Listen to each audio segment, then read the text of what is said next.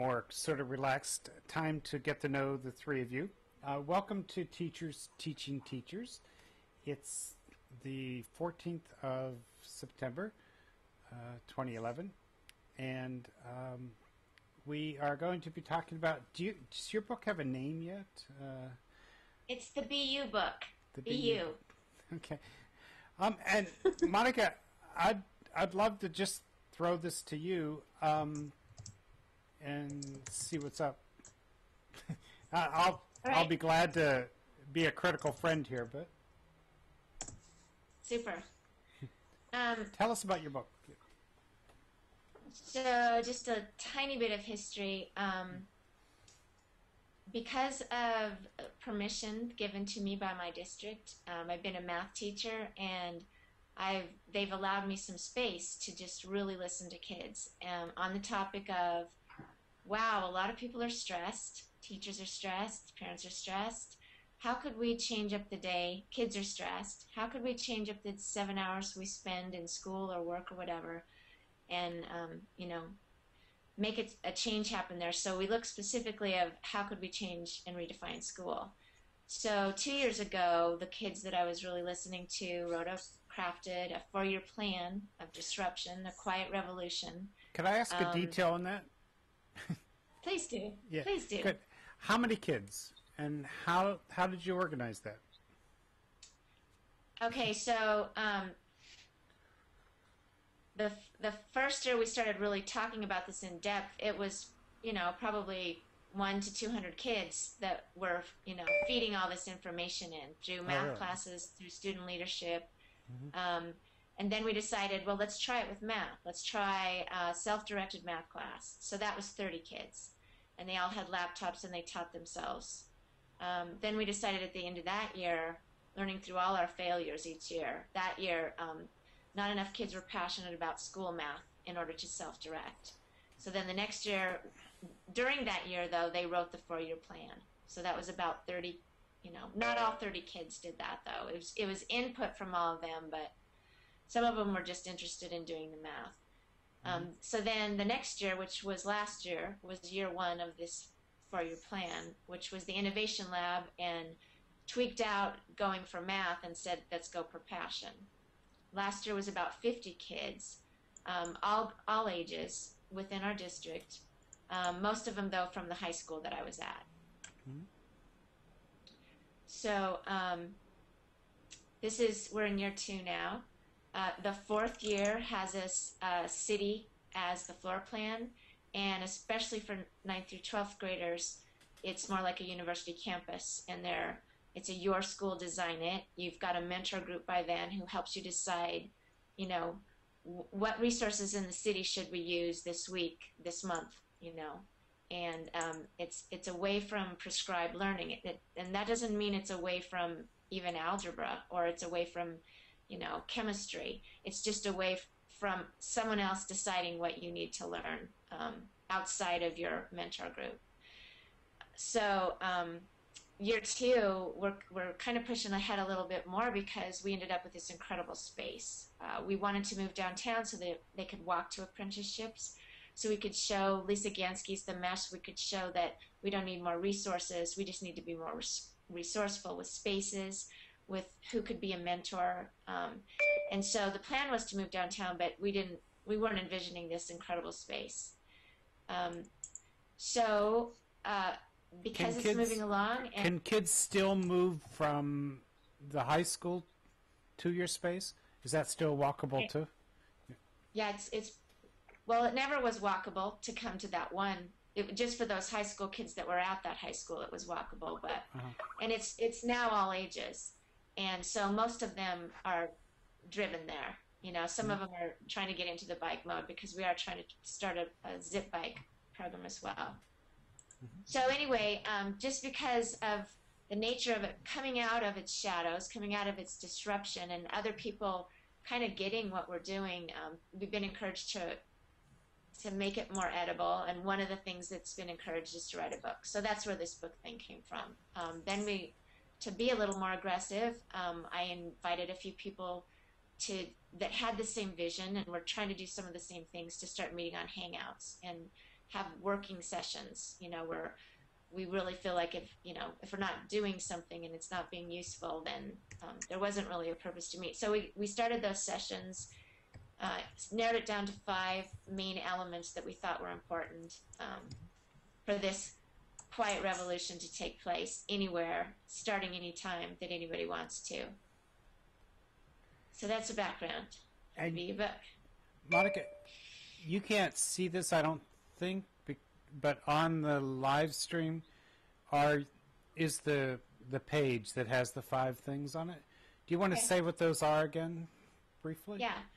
So asked Thomas in Maine and Marianne in New Jersey, and other people. Amy, who's on the left there, Amy Lewerk, who is an unschooling mom in the lab, and Jode Beer, who's been, we've been talking back and forth for a couple of years, just to help write the book and ask kids to help write as well. Well, short story, how it ended up funneling down. Marianne wrote the first piece because I really wanted her to write about rhizomes. Well, once she wrote it, we decided this is no longer a chapter. This is really the essence of all the chapters, this rhizomatic nature, that it's no visible beginning or no visible end, and everything seems to be connected to everything else. And if it breaks off, that's just more opportunity for more growth. And so that really is the essence of the book. We retitled it that, and then the 5 chapters. First of all is the detox. Actually, you know what, Jode Beer, do you want to step in and talk about this, or do you want me to carry on? I'm the spokesman. Okay, so let me just set him up a little bit. Jode Beer, originally from India, he's been at Michigan Tech and just got a master's degree there. Again, we were communicating and was thinking about getting his doctorate at a local university, Colorado State University, where we happened to be doing research with James Folkstead.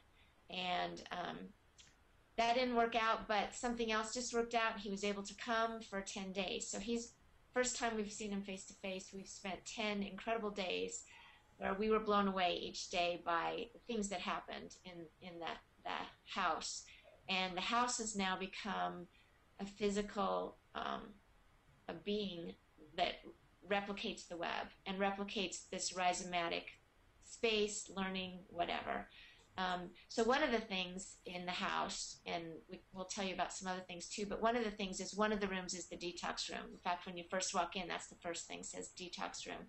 And we feel like this is our room of responsibility, to where we could just have this really fun house and just have a lot of fun, and a lot of people are doing innovation.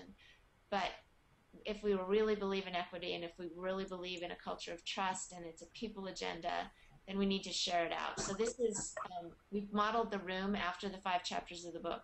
And so we want it to be like a standalone tour, but we've all been, going through it because it's so visual now, and people do come in for tours all the time. So Jode Beer is our latest, and I think he should take it from here and give us a tour of, imagine that you're in the room and he's giving the tour. All right, starting from the detox booth. Wherever you want to start. Rhizomatic, so, right? Because most of the students are used to getting instructions and acting based on that. They are used to things that they need directions to act. They are not used to think independently on themselves. So that's why we have this detox booth. If Monica, would it be possible if you just go there and I'll just talk here and you just give the tour of that? Sure. I'll come back up if it's really loud though, because there's a group down there. We're pretty much 24/7. The house is full. We can mute you. We can mute the. Yeah. You can mute yourself. That would be perfect. That would be perfect. It's true. I'm in that house. Oh no, we're finding a purpose for video rather than just looking at each other. I actually, in the morning, one of the kids, he videotaped me giving a tour of that house. So I have fresh memory of that, so I can explain again.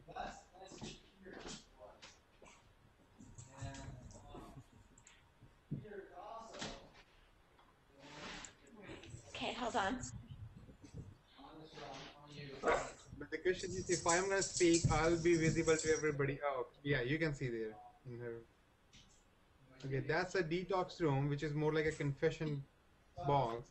Um, uh, the detox room, as I said, is mainly for people who are more used to instructions and acting on them.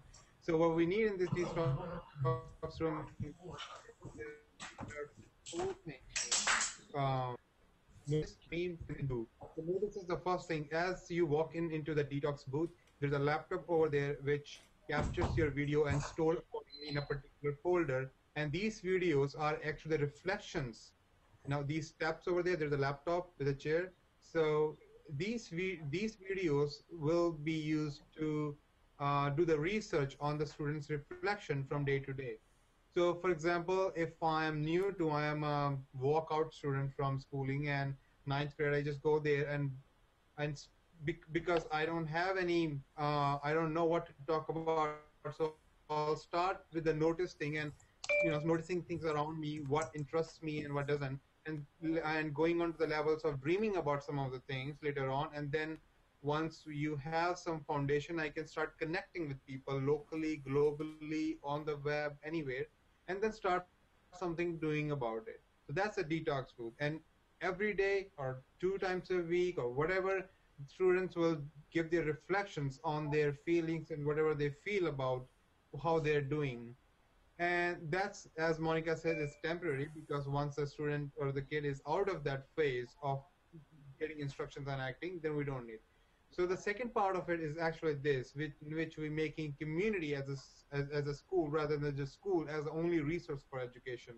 So if you can see that Joe, he is connected to a band on your northwest, northeast, I would say, and then he's part of a team. He's also taking AP classes with computer.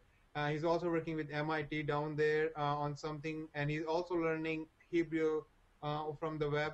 So the point is, he is doing many things at one point, not just 6 courses or something.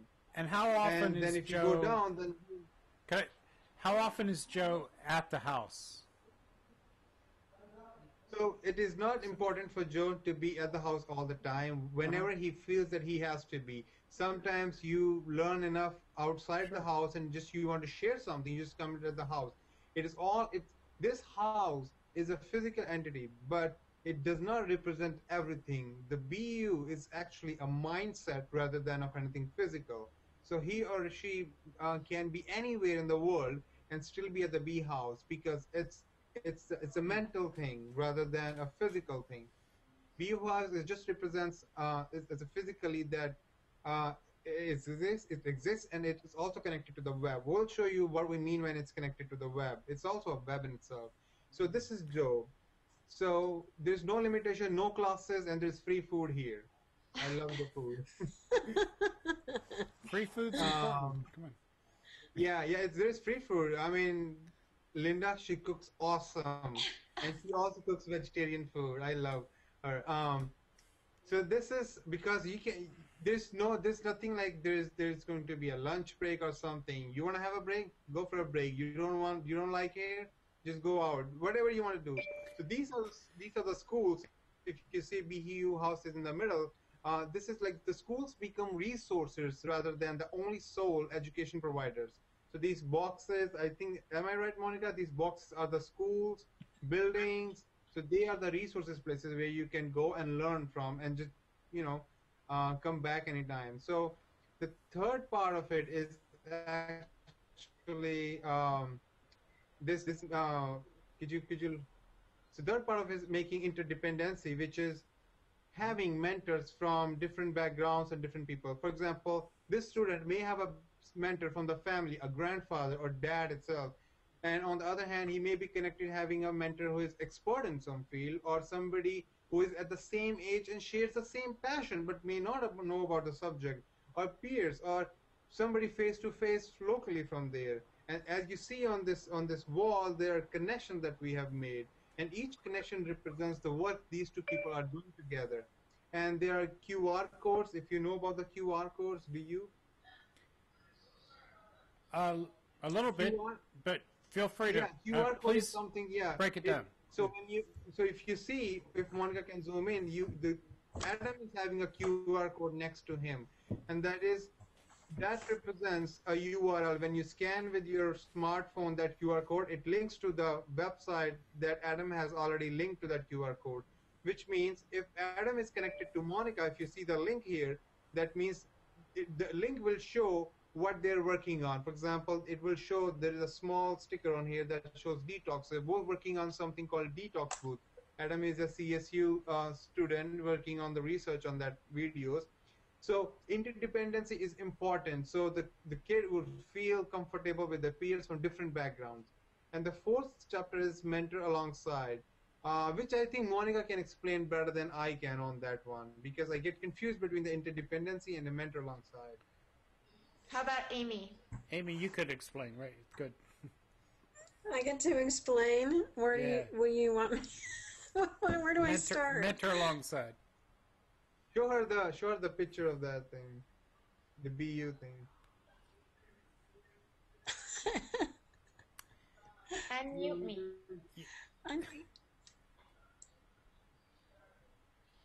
I wasn't noticing today when I was in there. Okay, all right. I can go ahead and just correct me, Monica, if I'm wrong on that.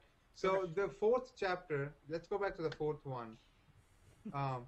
The mentor alongside is something in which whatever you do, you have a mentor who is listening to you and sharing with you on the subject. And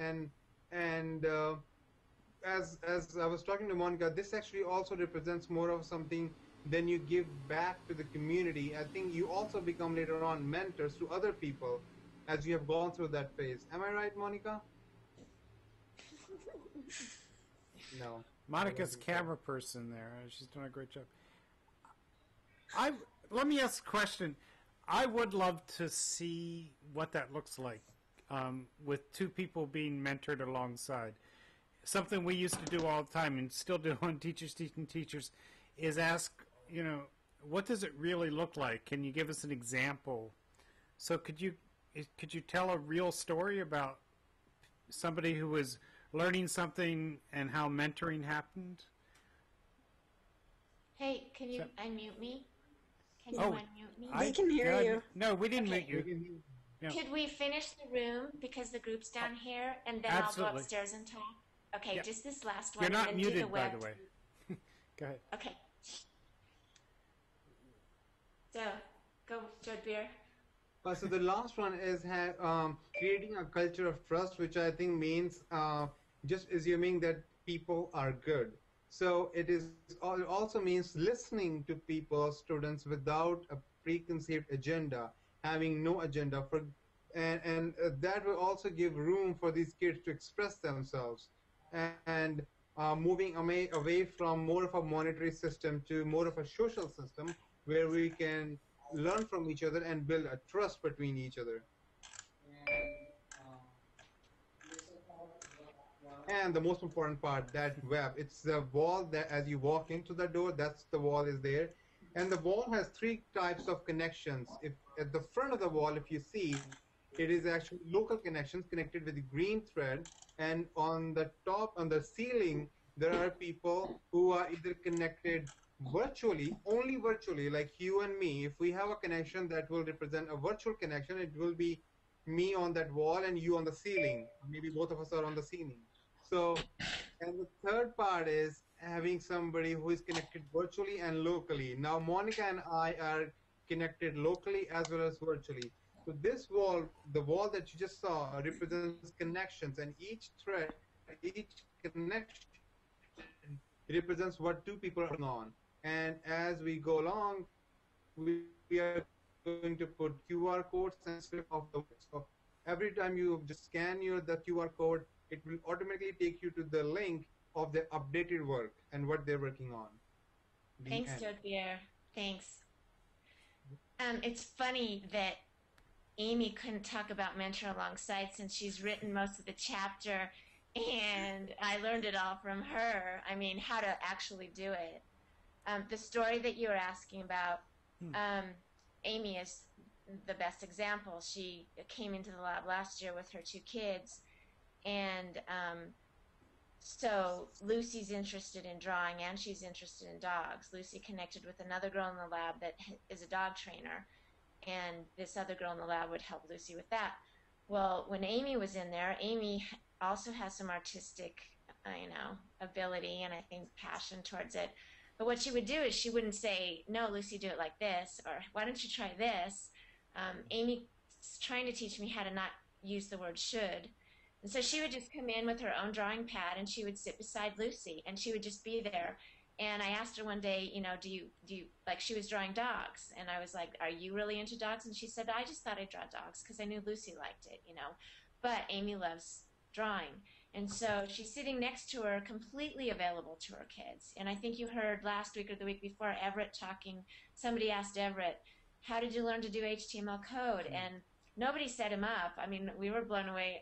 And he's just like, well, I just found this HTML code book on the table, So the mentoring alongside is not teaching. It's deliberately not teaching, and it's realizing that I'm going to learn just as much from them as they are from me, and it's just being available as a resource.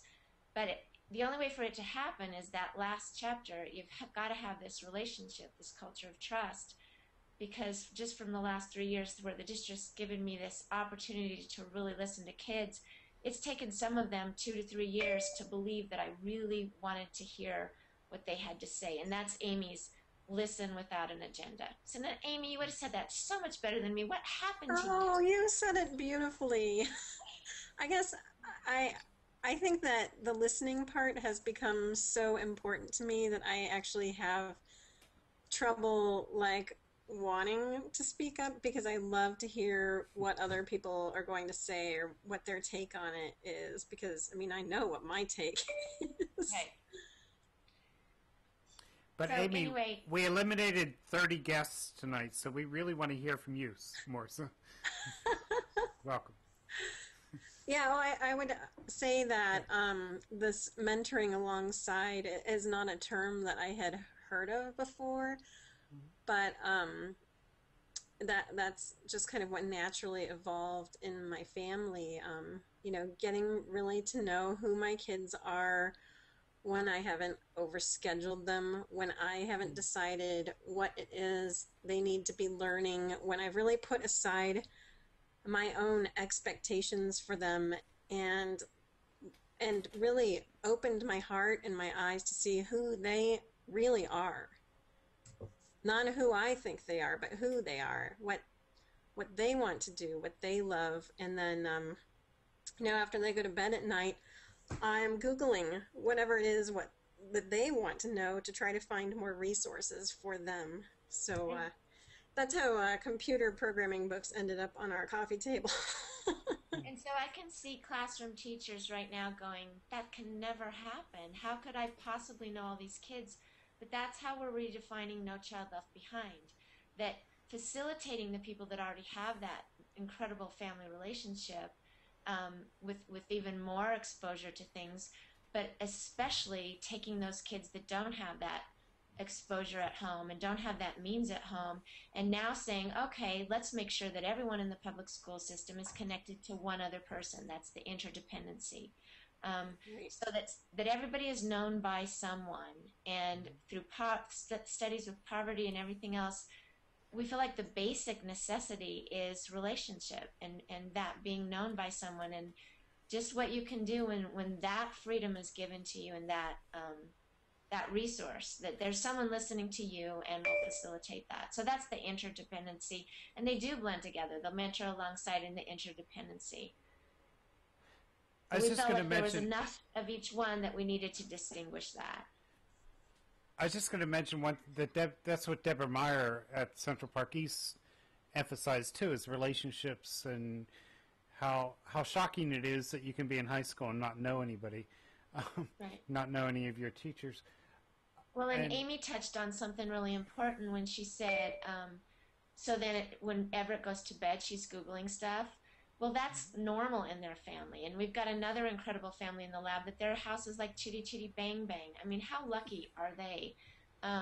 But what about now, let's take the 80-year-old or the older person in the community, that doesn't have those relationships. And I say this over and over, but it's such a poignant picture of it. So here's the 80-year-old taking meds, and no visitors, watching TV all day. Here's the teenager taking meds, getting in trouble or whatever. And now we match.com them together, and it's for passion, not for kindness. And so like Amy's talking, now this is really unusual that this 80-year-old now gets Wi-Fi because of the connections they've had with this teenager for passion, and just all the ramifications that can have for health and for budget and for not needing more things, not needing the medicine, because we've cut to the heart of the matter, and we're green about people, and we're talking about relationships and people agendas more than anything else. So unless you have another question, Paul, I really want to make sure we get to the detox again. Now back to chapter 1 and the detox, and how are we going to document that? And some exciting things happened this last week with Joe Beer and Everett and Jim Folkstead. But I can see you have a question, so go ahead. Thank you. Yeah. So what I'm wondering is what you guys have thought about time, because mentoring alongside sounds like it takes a lot of time, and the idea of being overscheduled in a family. You look at a school, we're way overscheduled. So have you thought about that and how that's been different? Absolutely, because when you take out the prescribed learning, you take out 70% of the class time and the money and the people that we're spending right now in classroom management. So it's like we're going to be going, dang, where did all this time come from? We now have 3 full-time kids in the lab. So your question to Joe Beer about how many times does a kid come over? Well, that just happened in the last week, and it was the kids hammering at me. I was like, no, we've decided it's like Google 20%. You just come for one of them. Well, sometimes when you're so adamant about things, it's because it's the thing that you're having the most, you're doing the worst in your own life. The last 2 years, I tried to resign from the district, saying, this is too big. I cannot do math anymore. I've got to focus on this. And so finally this year, I'm not doing math. I'm 50% learning innovation TOSA. Well, the kids this last week were saying the same thing to me, kids who have been in the lab a couple years. We can't do all this other stuff if, we come here and we're so exhausted from everything else. So finally they got through to me, and I'm like, you're saying exactly what I said. Why am I not listening to you? So we've got 3 kids that are full-time, and I think that now they have a space where they are going to get to blow us away. And once you have that freedom, I don't think they're going to be loafers. That's our biggest fear. Okay, what if they become loafers? But who's to say that we aren't loafers now? We just look very busy. We look very busy, so to me that's a much bigger risk. And so your question about how are you going to deal with time, we have no idea the time that not in a bad sense, no one's doing this with bad intentions, but we waste a lot of time with meetings or going to professional development to see how to motivate the kids when it's in them. So the 4-year plan, we think by year 4 we'll have this culture of trust turned around, and we will be using our resources better, and we'll be blown away by how much time we really do have. We really want to make it so that the day ends maybe at 3, more time with the families. So those 3 full-time kids come early in the morning, leave in the afternoon, or go in and out when they need to. Is that right? They pretty much live here. I mean, they really, it is funny because it's like now that they've gotten this more free time, they're staying until 9 and 10 at night. Their families are coming over. It's so addictive. It's a detox is. People keep pushing us back on the word detox because it's like you're really trying to change it, and it's a quiet revolution, and then you throw out the word detox, But we want to emphasize that we are addicted to a dependency on prescribed learning, and it's not boding us well. I mean, if we are seriously looking at the people around us, it is not a healthy situation. And so if we look at now, kids are allured into something that's very healthy because it's a people and a relationship sort of a thing. And I do want to emphasize one more time before we have to go to Joe Beer and Everett, that this is a temporary thing. that we think will get back to this natural process of learning. But in no way does it take away the people who are, geeking out about gaming, geeking out about chemistry, geeking out about mathematics. I would be one that would be saying, the Joe guy on the wall, I'd be saying, I want number theory, I'd be geeking out on all the math. And so we're not getting rid of everything. We're just saying who's together in a room doing that is per choice. And so now, I mean, who's to say we wouldn't have the cure of cancer, because now we have more of a focused group instead of, dealing with the people that really don't want to be there. Same with the teachers. The teachers are now freed up, no prescribed learning. They can do what they went to school to do. No one told us that we went to school to be a math teacher and it was going to be 70% of the time spent on classroom management, so it's really for everybody. Okay. Good. Where's Everett? Bring Everett on. Oh, I'll go get Everett. Okay. Jadbir, why don't you set us up with the conversation maybe that you had with Jim and Adam this week, and what you guys are setting out to do with the detox documentation. So here's the thing. This is the most important thing about the BU house. The conversations happen and they, out of nowhere, they lead to something more meaningful. Adam and I were talking about my job, how I work in the radio frequency communication, telecommunications. And he just proposed his problem of managing all these videos, taking each student's video and storing an individual folder and this thing. And being an engineer, I know most of these things can be done automatically. Hey, Everett. Hi. Hi, Everett. Thank you for coming. You're welcome. Hi, Lucy. Hi, Lucy. So what happened is that out of that conversation, we came up to the point that we need these videos to be automatic, maybe with the face detection when you walk in. If your profile is already there, it will record the video and automatically store in some place. But the next question was, for the research, they need to find out what you are talking about. For example, you are at the end of 1 year, you have 300 videos. And initially, you will start with keywords like we have 4 keywords: notice, dream, connect, and do. And then if initially you will start with notice, you will talk about noticing things. And later on, you will use the other words and go up to the do thing. I did that, I connected with that person. So for the research, it's important to find out from the day 1 to the day 360, at the end of 365 day, what actually happened and the process itself, rather than current system we have just testing that measures every 1 month or 6 months. Now, coming back to the point, what we are doing at this moment to create a software so that we can tag the videos based on what they say on these 4 keywords and also on some other keywords. Yesterday, Amy and I, and even Everett know about this thing. We are trying to make it simple for everybody because it's a very complex software. Even Everett hasn't done anything on that one. Wait. Notice yeah, never mind. Sorry. So the thing that we are doing briefly is that we are going to measure the learning of a child through their reflections in their videos without letting them know that we are measuring something. Now, these videos or the output of this thing, for example, of this whole thing will be, you will get the measurement of their development or their learning through their own words rather than from somebody else. Am I right?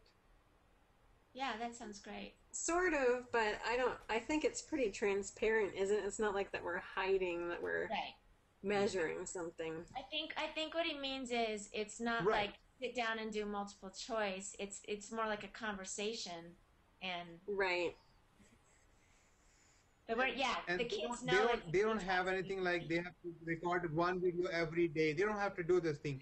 Whenever they have content to talk about, they will go talk about it and go out. That's the whole point. There is no pressure, no one. And we don't analyze these videos in front of them. I'm sure initially, as we saw with one of the ladies who just did the detox, she went in for the first time and she didn't know what to do. She was quite uncomfortable. after 1 minute, she started looking and then thought about what she did in the day and talked about that how she made some dumplings, not dumplings, something else, but and how she liked about it and how interesting it was and everything. So there will be, as we can see from that video, for people who are new to this, there will be a small phase of uncomfortableness for them to not express themselves what to talk about. And then I think after 1 week or after 3 or 4 videos, they will know what to talk about. We all talk to ourselves in our head, and that's the video is. You just go and talk to yourself. And yes, that's the whole point. Everett, do you want to add something?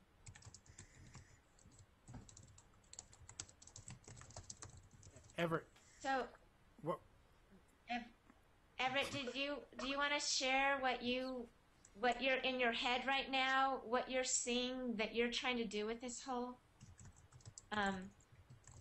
programming? Can you hear me, Everett? Yeah. Okay. I'm not asking it very well, but I'm just wondering what your thinking is going on. You know, what you've been working on so far, what you've been talking about with Jode Beer. Programming's point of view, anything that you think that you have got the grasp of what we're talking about. You may not have to talk about the research thing, whatever you is in your head right now. What did you say? They just want to know what's the programming problem that you are facing? What is it that you are trying to do? Well, right now I still need to figure out how to do the voice recognition. No, remember we were talking, and there is probably already voice recognition software out there, so that would generate a text file. Mm-hmm. So then what could you do? So, what do you mean? You mean that in what code? Let me explain. I can speak on your behalf because it was my idea. I can't understand what. It's hard, So what Everett. we're There's doing- delay too, so yeah. Yeah, here, I'll turn up the volume. We have some extra noise in here. It's hard to hear. So right now, because we were working on to make the use of voice recognition software that will tag based on the whatever the word they say, which is a very difficult thing. However, it is open source. We'll just need more time. So we came up with the idea, and I briefly discussed with Amy, and briefly discussed with Monica, which is as they speak, there's a video that is being generated. Alongside, there will be a text file that will be generated, whatever they say. So there's a transcript of something that they say, and there's a video and audio.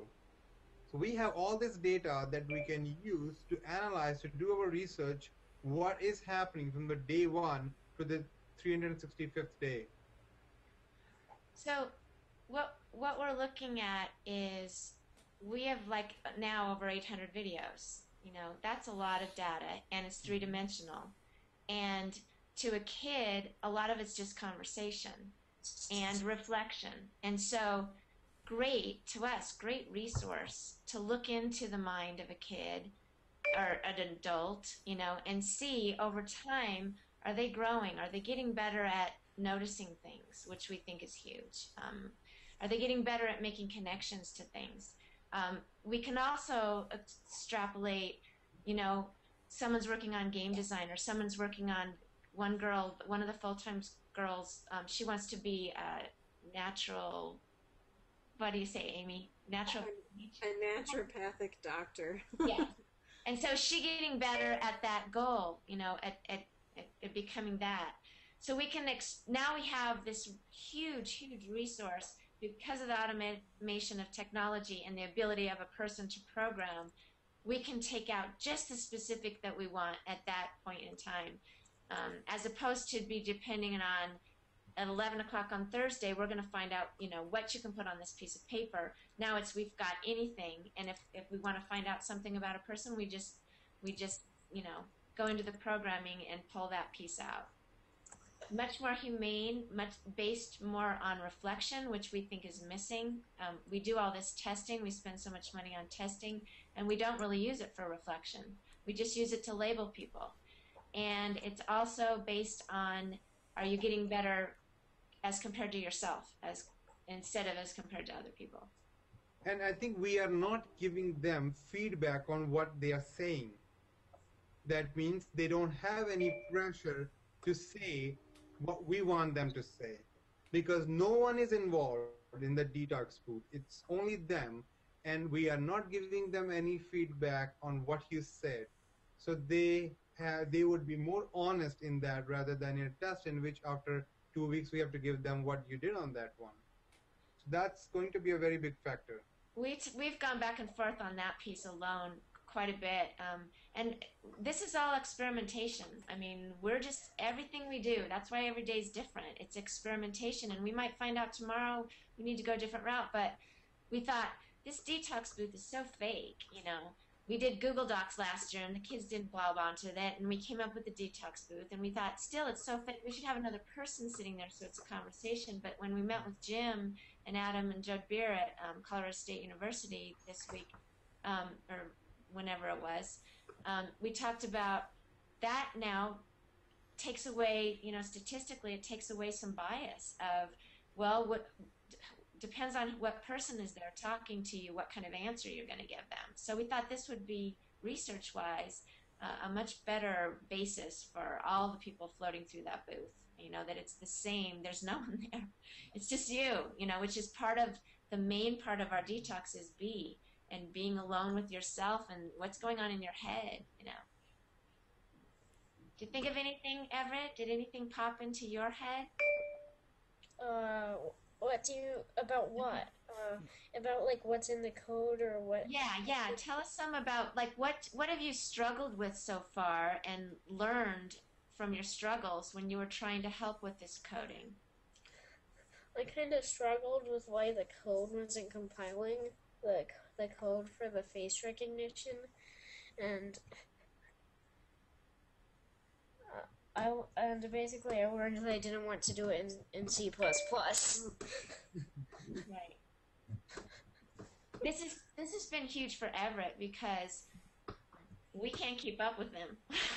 You know, and to have Joe Beer there who could, you know, keep up with him in a conversation, and now for them to be connected, you know, having that face-to-face now, I believe Everett and Joe Beer are going to be talking quite a bit, you know.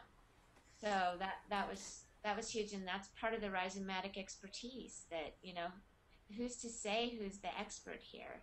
And it's a give and take all the time. And for Everett, the pressure, you know, because he knows so much about this, sometimes the pressure is on him and he feels like he has to know everything. And I think he's starting to learn that we don't know everything. Why in the world would you think you have to, you know?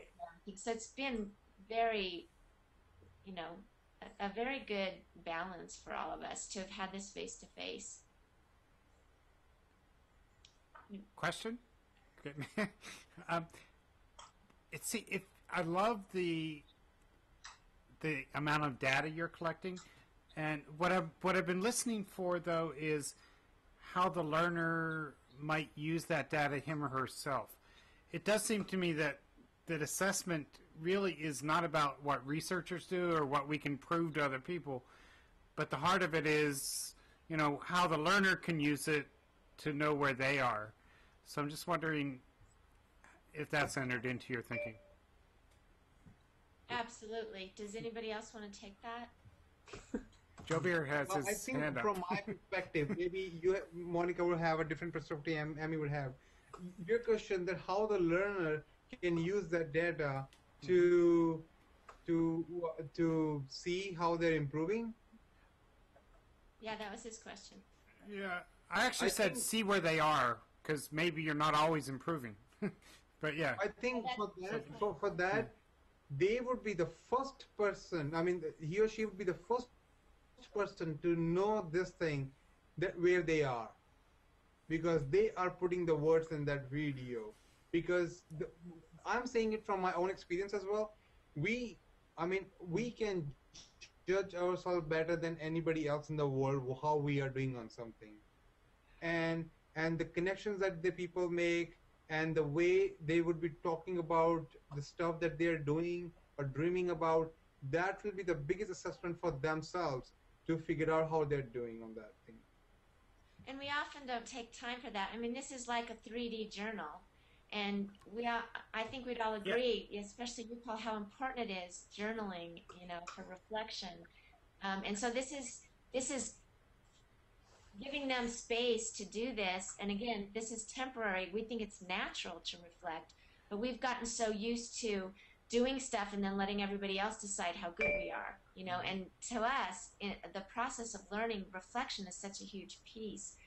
So we'd see three things that's beneficial to this detox documentation. Number one and foremost is now a learner is face front with reflection, and they're using it to improve themselves. Some ways we can do it, they can extrapolate themselves because they'll be making their own videos to show what they're learning. I mean, at the end, they're going to be talking about in front of a panel, what did I learn, So they might pull together a video of, well, my favorite thing that I did this year was this, and so they'll pull out all the stuff of that, and they can show in 2 minutes going from day 1 to day 365, and they can see themselves, wow, in the beginning I had nothing to say, and in the end I wouldn't stop, and where did I learn all those big words, and how did I make that happen? In the beginning I would have guessed that never would have happened. Or any topic they can pull out. The second thing is that now we also have this huge resource if somebody isn't a self-directed learner and wants to try this. Well, now we have all these videos where they can pull out a kid noticing stuff, and they can watch the videos that come together because of that. So it's a way to share and let other people see models of this happening. And the third way, and again why we hope it's temporary, is for us to say to Bill Gates or to say to Obama, this all this money that we're spending on testing, isn't this a more humane way? And look at what you can see from testing or assessing or whatever in this way. When you say that we're doing stuff to prove things, that really compromises as well. So it's not like we have this goal in mind that this would be an assessment tool, but we do see it as a goal in replacing the assessment tool that we have right now that everyone's so focused on. Amy? Yeah, I would agree with you all that I'm not sure how important having record of these videos would be for the person, because they have an ongoing recollection of how they're doing. I mean, especially if they have space, and they're not so busy that they can't even recall, like, what happened, this morning. What did I eat for breakfast this morning? They have time, really, to become more self-aware. Then I think that the necessity for, them to retain this as an assessment tool is really not important. So making the like, video as an unschooler, that sounds ridiculous to me. Like that, right? Exactly. That they would need that. I think one analogy I can make here is like, if today I start writing my blog, and by 1 year, would I improve on that or not? That can be measured from the quality of what I write or something. So I think I'll definitely improve on that one if I'm consistent with that thing. And because this detox is, that's our name for a process of learning, and that's the focus of what we want to do to get to be a self-directed learner, just the fact that they go in and talk about it, they're getting better at, so now in the future they change their passion or they change what they're doing and they don't know what to do. Well, they have this second nature of, when I don't know what to do, what do I do? Well, first of all, I chill for a bit and find out, what am I, who am I really doing something that's I really want to do, or am I doing something that somebody else has, imposed on me? And then next step, what do I notice? So they've got this second nature. That's what I think will be most beneficial to the learner, is they've practiced over and over this process that we often neglect, because we're just given directions, so we don't really have to learn. We can just answer people's questions, So for the learner, for the learner, it may not matter so much if there's any recording done. It's the process of the talking that's most important. It depends on the learner. I mean, it depends. Like Amy, it's hard for them to get into this because they do it all the time. It's second nature to them already, Right. But for someone I, on the other extreme, then all of it might Monica, be fun. I was gonna say that like my kids never say they're bored, and I don't give them things to do. They always have a queue of things in their head that they wish to accomplish, and that is because they've been working on themselves. I'm not giving them directives all the time. So I think On, the first thing is to become comfortable in your boredom. And that, aren't they bored when you go to the shopping? It's funny. I had to go. I was at the lab today, and they were like, "Oh, can I help you?" Oh, really? Wow. What are we gonna buy? It was very strange. and the Sierra, who started full time in the lab, she is extremely ambitious and has made amazing connections already. But day one in the lab, I think. Partway through the day, she's like, I don't know what to do anymore. And we were all like, perfect. You need to embrace this. I have an idea space. for her. I know you do. But embrace You this could space. moderate my nutrition group for a while. Kids don't have that space today, and so how would we expect them to practice a process of learning if they've never given a space to think for themselves, really? When you have this set outcome, you do become mindless. And so that's why a lot of kids in college, when they're asked, what's your passion, or what do you want to do, they're like, huh? No one's ever asked me that before. So, and again, we talk in extremes. This doesn't mean everybody goes through that, and this doesn't mean a lot of things are going to go away. We don't think that at all, and I think that brings a calm about us, that we're not asking anybody to change if they love what they're doing. Keep on geeking out on what you're doing. It's just, if you don't love what you're doing, maybe just even changing the room up for you.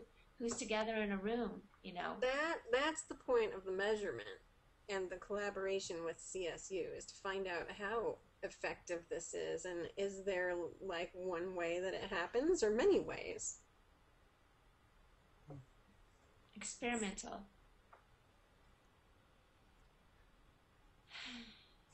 I'm waiting. But Balls down. I had a question. Okay. In Adam's recent video, his own detox, he talked about the superintendent visiting. Can you talk about what that was like a little bit? And that's the other thing I do want to emphasize is like, we keep asking Everett questions, but there's so many videos already, and we're working on a means so that you can pull them out easier, but there's videos of Everett answering all those questions, and there's videos of, people talking about all this stuff. So, and this is an evidence of how good that is, that we're transparent, so now you can see Adam's talking about the superintendent coming to visit, and I'm thinking it's from the first visit. The first time he came to the house, which we only had, some of this is surprise to him because it's surprise to us. We're all living in perpetual beta, right?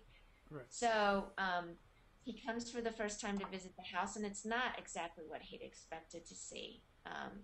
So conversations throughout that visit led us to say, well, we're not really being as visible as we thought we were. Some of this stuff is still in our head, or it's still on the web. And that, after he left that day, was amazing. That's when we came up with, let's do the QR codes. Let's make it so it's user-friendly house. And let's get out as much as is in our heads about this whole plan onto the walls. And so now on the walls, what we're planning, we prototyped even more. And so we've got, our dream is to have 11 by 14s of Everett, 11 by 14 black and white of Everett next to 11 by 14 black and white of Joe Beer. And we have this prototype, but they're just really little pictures. Underneath is a description of what they're working on together. But there's also a QR code of showing them in action of working on it together. So he's been back. Superintendent Ron, who's an amazing person, has been back. That resonated better with him, that he saw that, now the walls are telling the stories that I was hoping to see. Because when you come, you never know. It could be an empty house. It could be that 30 kids are there. So we wanted it to be This afternoon, one of the ladies who cooks brought her friend, a blind woman, in, and she wants to come and read stories to the kids. And she and Everett were talking about a pack. I have no clue what it was All right, called. so anyway, it's this essentially it's a braille computer screen that she'd really like to get, and it was just really fun getting to talk to her. And the whole way home, my kids were asking questions, like, has she always been blind? Can she see anything? And I said, well, these are good questions to ask her next time we see her. There's constant, the experiences are changing, and it's not the same way. 2 times when you go in there, even morning and afternoon, it was different. Today, I stepped out for 10 minutes to get lunch, and it was different.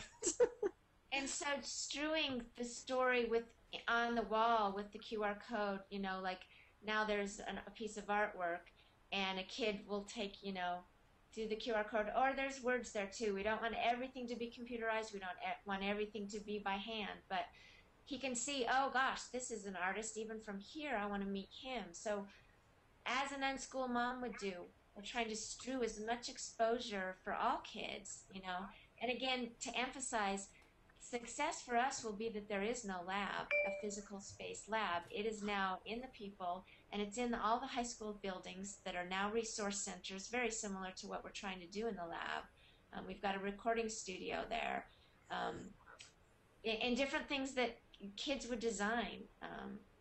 But anyway, so the second visit was much, and just to say, Ron, our superintendent, has been extremely supportive of this all the way through. I mean, his desire is that we listen to kids and that we help kids as best we can.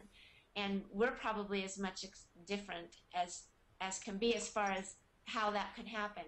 So he's been extremely supportive. And after this second visit, we came, like we always have, saying that, this isn't going to happen just today. It's going to take a while for us to have these conversations. But if we can keep on believing that we both want the same thing, or that both of our worlds want to be the same thing, we can get there. So I don't know if that answered, but Yeah, Adam's insights have been good because he's going through the process of, doing his student teaching in a traditional setting, a more traditional setting, and being in the lab. So it's pretty fun to watch him go through those gyrations as well. Poor guy sometimes. Schizo is a good word for it. Maybe bipolar. I do have We've all one kind of crazy question that's been eating at me. And your interest in nutrition and cooking, I'm wondering, do you have a garden space near the house? We're in the process of getting a greenhouse built because one of the kids in the lab last year was heavy into permaculture. And so, yeah. And again, it's that time. These 3 kids are brilliant because they're pumping things out now. But yeah, like Hans, he's got a full load now. He's a senior this year. But the plan is to build a greenhouse so that we do have that there. Cool. I guess we're up on time, but do you want to go around and have sort of last thoughts or whatever you're thinking? What did we miss? I'm sure we missed a lot. But Everett, what's your last thought here? What are you thinking about? I don't remember what I was thinking about. Everett, we're learning not to put a would be, young person on the spot like this. Do you just like the videos of food?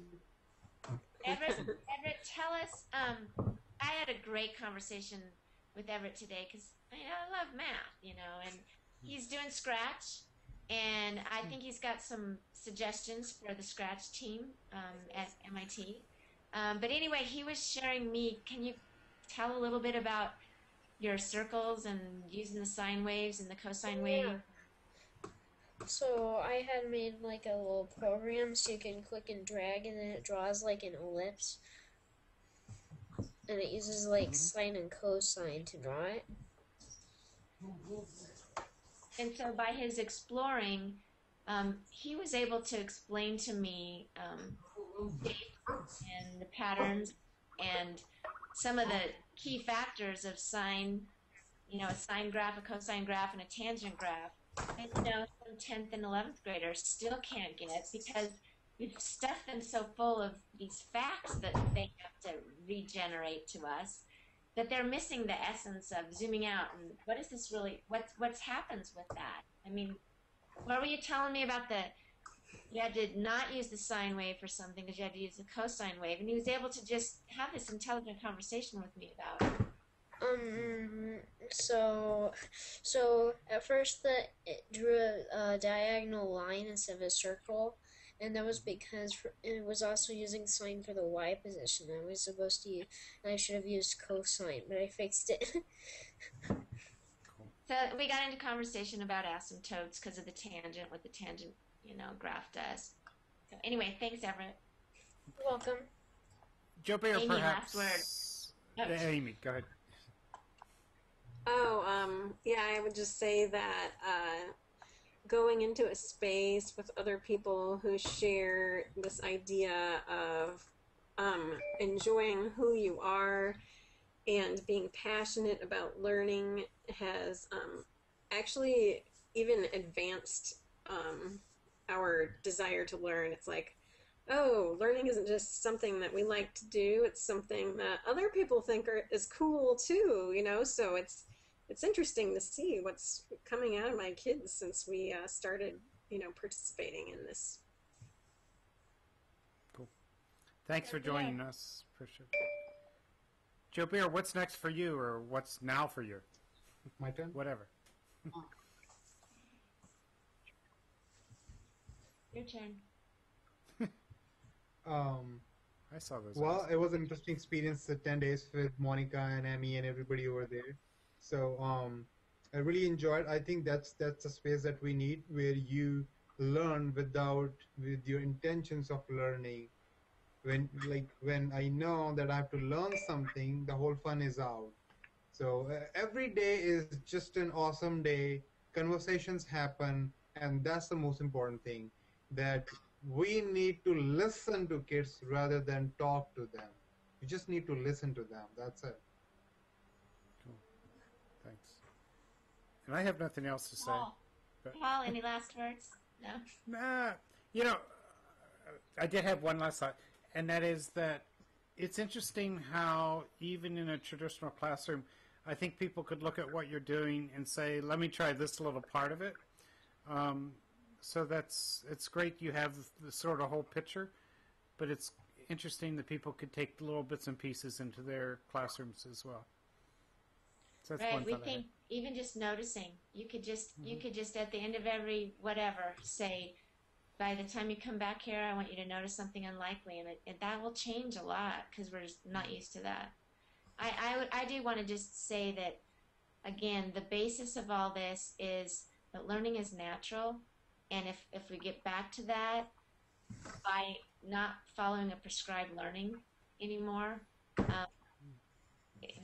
that'll take care of everything. It's not just that, oh, this is for artsy people, or it's going to amp up all that we do. If we get away from a prescribed learning that makes us dependent on more prescribed learning and makes us dependent on specific people who tell us what to do. So thanks so much for the whole time, Paul. You're Thank swell. You. And there will be a link to the book, and it's great that you're sort of creating it in public this way, so people can go and check it out and give you feedback or thoughts. Definitely. Yeah, we appreciate any comments, and this doesn't make any sense. We want it to be useful, so. Thank you. We should say that just to do our sort of end piece here, that we've been broadcasting at edtechtalk.com, and this will go up at teachers264-2011-09-14 and on Lab Connections. And we want to thank Dave Cormier and Jeff Lebo who have set up that network. And thank you all. We'll see you again next week, next Wednesday. Good night. Thanks, Paul. Bye. Good night. Bye. Good night.